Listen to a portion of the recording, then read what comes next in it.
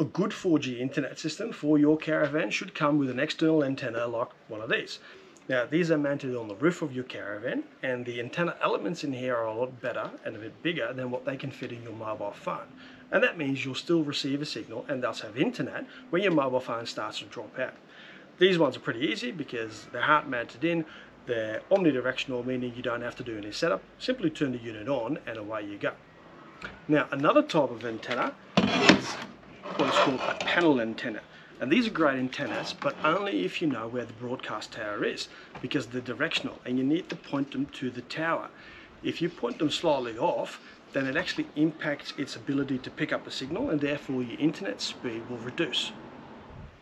And then there's, of course, the quality of the antenna itself.